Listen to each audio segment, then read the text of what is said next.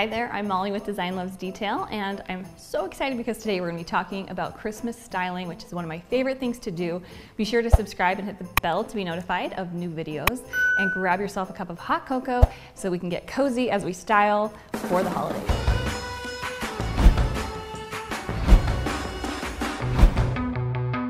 I shared a look at this Christmas mantle that I styled recently on Instagram, and it was one of my most popular posts. So I wanted to give you guys a few more tips and tricks on how to put it all together.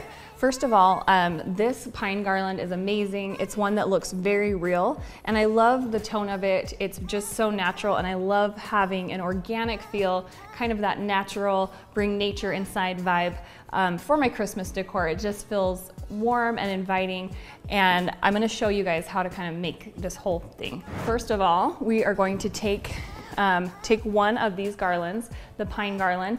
It's 5 feet, so my mantle is just about 5 feet wide. If you have a longer mantle, you can definitely get a couple of them and have it overhang on the edge. That's really pretty too. In fact, over on the edge here, I did let it overhang a little when I put the second garland on. This one that I mixed in is actually a faux eucalyptus. It looks so real, and I love mixing the greens together just for a more kind of diverse and natural look, because that's how nature is. You're gonna see a lot of blending of different green elements. So I layered that one throughout. I kind of actually pulled the pieces up through the pine garland, so they're kind of interwoven together. And then I put a second pine garland over the top, and again, just kind of pulled that eucalyptus through.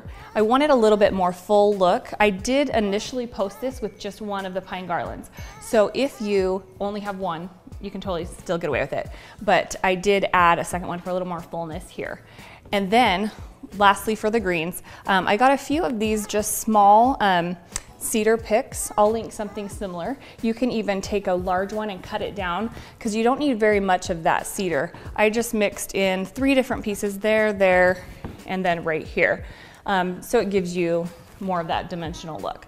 So that is all you need to do for the garland portion. Just mix those together. It's pretty simple, and then we'll move on to the next step. I then attached my stockings, and I'm still looking for the perfect stocking holder. So right now these are just on here with tape. I just taped them under because they're actually pretty well hidden with the greens.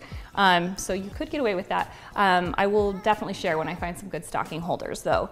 And what I did with the stockings is I did 3 different ones and kept them in the neutral tones, again, for that really natural, organic look that I love. And there's 6 people in my family, so I just did 3 on this side and 3 on the other side. It kind of lets there be a little space, little breathing room in the middle, which is nice, and kind of lets these bells stand out, which are kind of my favorite. I keep bumping them and they make that magical sound. So definitely you need one of these garlands. They're the cutest thing. And it has that kind of old-fashioned Christmas feel, which is so just homey and sweet.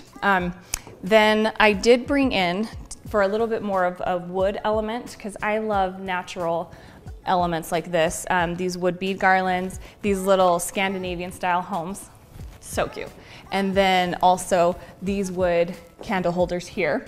I will link all of this stuff for you. It's all available to buy still, and hopefully these tips will help you put together your mantle for the holidays to have that organic, natural, Christmassy feel. And be sure to subscribe and hit the bell, because I will be sharing more Christmas decor and holiday tips coming soon.